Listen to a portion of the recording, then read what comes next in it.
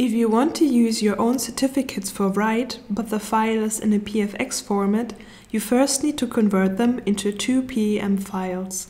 If you don't already have the PFX file, you can export it from the Microsoft Management Console, or you can get it from your IT department. Just make sure that you have a trusted certificate for your write server.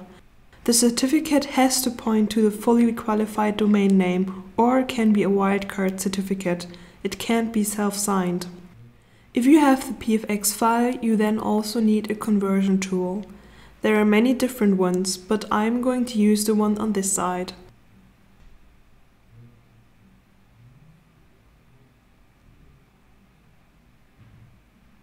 I only have to download the files and install it quickly.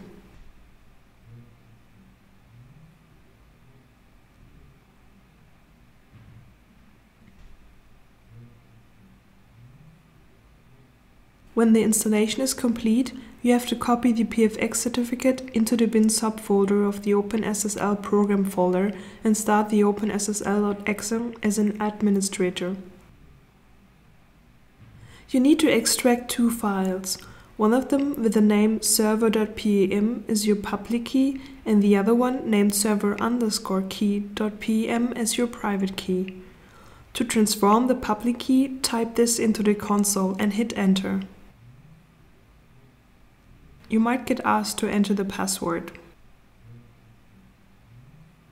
And for the private key, enter this.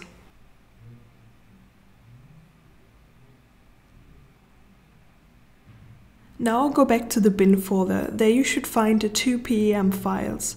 You need to copy them into the certificate folder. The final step you need to do is to restart the Windows service.